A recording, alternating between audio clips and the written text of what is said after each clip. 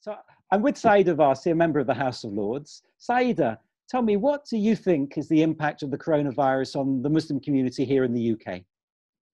I think there's been a real mix of emotions as to how the community's dealt with it. I think the initial sense of, is this happening? Is this real? How serious is it?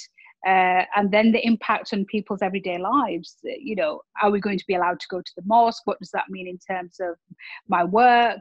How do I mix with family? And I think there were a lot of lots of unanswered questions early on. And I think the challenge for lots of people like me in public life was to try and navigate our way through that and provide some sort of direction. I mean, the number of phone calls that myself and other parliamentarians, for example, were receiving in that first week or so when the government started talking about this. And then, of course, we had the coronavirus bill, which dealt with issues around burials and challenges around places of worship. I think we were quite shocked as to how much people were looking towards those of us in public life to kind of set some sort of direction and show some sort of leadership, which in a way for me was quite surprising, because to navigate this space between religious leadership and political leadership was quite an interesting kind of experience in those early weeks. Because there are tensions. I mean, it's the first time in 800 years that the churches have been closed in this country. And there was resistance within the Jewish community in some quarters to the closing of synagogues and services. Purim was around that time. And similarly, there was resistance also, wasn't there, within some parts of the Muslim community about closing the mosque? Of course there were, and those conversations that I had with some of the mosque committees and religious leaders were difficult, because you were effectively, they were arguing from a theological perspective about how places of worship should remain open, how at times of anxiety, the mosque needs to be an integral part of community, how people need to have a place to come and worship and soul seek and seek comfort. And yet we were telling them exactly the opposite. So we were almost kind of arguing in different ways. And I remember this conversation with one religious leader who said, you have to understand, we also are like the ICU for people's faith and souls. And to try and explain how I understood the sentiment of that, but the practical application of that meant that actually there would be more people in the real ICU, and how that would impact on communities were difficult conversations. And, I remember in that first week, I was calling people around the world, not actually just in the UK, because certain mosques committee members were overseas, certain mosque committee members were affiliated to other mosque committees around the world. So we almost needed to get agreement across the board. And we had an incident, in our local town where of the 5 mosques, 4 were prepared to close, but 1 wasn't. And so that then had an impact on the way in which the other mosque committees would start to kind of respond. So yeah, there was some difficult negotiations in those early days. But we've got there, and the mosques are closed, as are other things. So one of the questions I've got for you is the impact that's having for the Muslim communities, and in particular with the sort of bringing into the home the religion. Does that provide an opportunity, particularly for women, for Muslim women, to kind of rebalance their place in practice here in this country? So I think the way that we've seen it, probably I've seen it most personally, is through my dad, because he does attend the mosque 5 times a day, and to try to talk to him and to understand how he felt. I think he's now slowly coming to terms with the fact that he prays at home. But I think in those early days, I think he felt that a part of him had just been cut out almost. And so I think certainly for the elder members of the community, certainly for the male members of the community who are more likely to go to the mosque 5 times a day, there was a much bigger sense of loss. I think for women, probably, what I've sensed my mum's gained in all of this is not so much, some sort of parity in the way that they pray, but I think a much bigger sense of family, because these important moments of prayer and now done as a family, rather than as my dad going off and praying somewhere else and my mum having to pay somewhere else. Well, that's interesting. So it's like a strengthening of the family unit. And does it also have an implication for understanding of community? Because, we can be connected now, and Muslims, not just Muslims, but Jews, Christians, Hindus and Sikhs and others are now connected nationally and internationally in a way that they weren't a few months ago.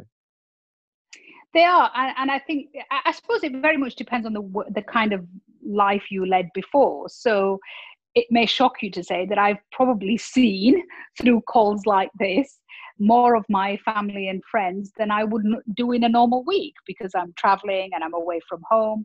And I think suddenly being at home and suddenly understanding that everybody else is at home and in many ways almost available all the time to take a call in the way that we're not when we're going about our everyday lives. I think that has connected families, it's connected communities, connected friends, and it's invariably connected faith communities. And in terms of culture and religion, what's the potential ongoing implications? I think a lot of people, whether you're of faith or none, and whichever faith you come from, have been doing a lot of soul seeking. I think a moment of quiet allows us to think about who we are and why we're here and what are we doing, and are we doing enough, and could we do things differently? And that I've had friends who have had conversations about career changes. I've had friends who see the way in which they want to live their life very differently. I've had siblings starting to talk about retirement. I think it's affected people in very, very different ways. I think people have suddenly realized that, certainly the experience that I've had is that we all believe that the world will not go on really if we're not doing what we are doing every single day, and it's all essential work. And a lady who works in my office suddenly said, well, the world does go on, doesn't it, Sayeeda? Even without all these urgent appointments that need to go into your diary every single day, the world does go on. And I think that was a moment and she said, and I hope that this will allow you to have a much more healthier approach to diary once this is over, because it doesn't all have to happen, and it doesn't all have to be done by you, and it doesn't all have to happen now. Yes, it's quite salutary, isn't it, to realize we're maybe not quite as important as we like to think we are, and there are plenty of parliamentarians for whom that would be quite important, I should think. But that's true in my own academic community as well. It's true of all of us. But I think we also beat ourselves up, don't we? I think we spend a lot of time just constantly thinking about how we have to do this, and a lot of it is guilt. You have to do every appointment, you have to make every commitment, you have to attend all these things, and then suddenly you sit back and you think, well, actually there's another way of doing this, and you can carry on doing a lot of the good work that you do without really racing around and charging around all the time.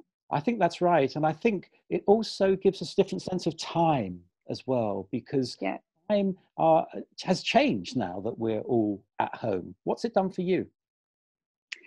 I think for me, it's been quite a mixed experience. So I'm physically not charging around, but I'm still as busy as I probably was in those early days. I think there's, I have a real world. I'm involved with a number of businesses, and a number of them have been involved in key work, so key supply. And so we've had to balance, workforces, making sure we keep things running, making sure we keep, we watch the health of our workforce, and all of that has had to be managed from afar for most of it.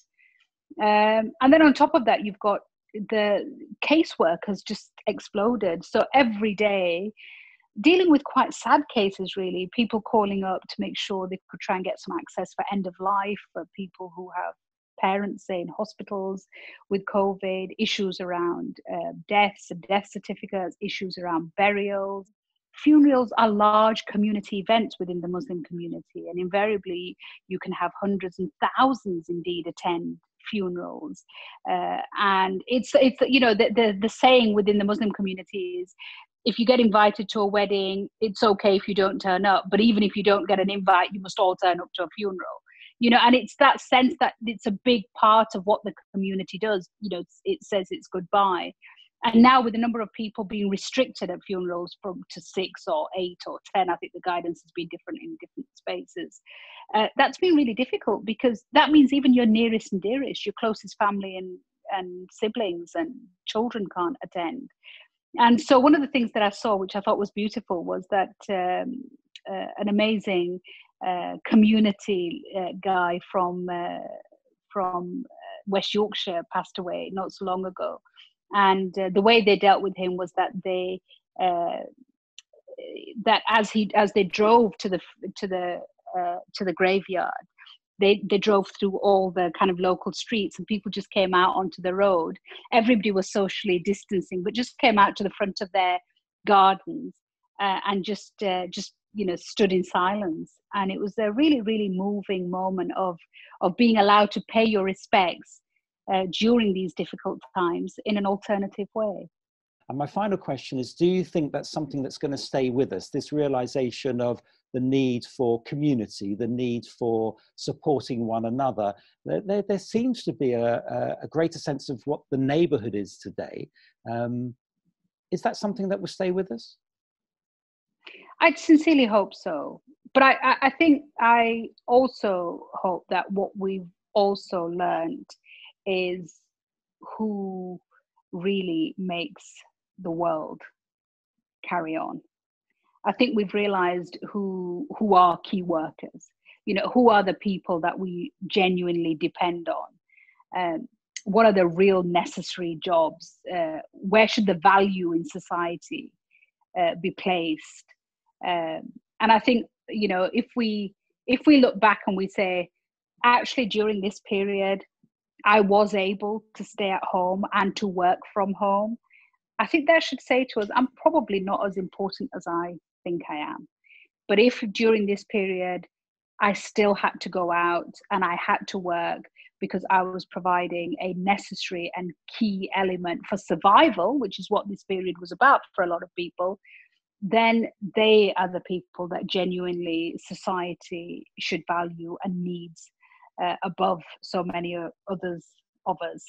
And I hope that stays with us, a kind of realigning of value in society, because I think often we have lost, a sense of reality really as to where value lies in humanity and human beings and what they do in terms of enriching other people's lives. Sayeeda Warsi, thank you very much.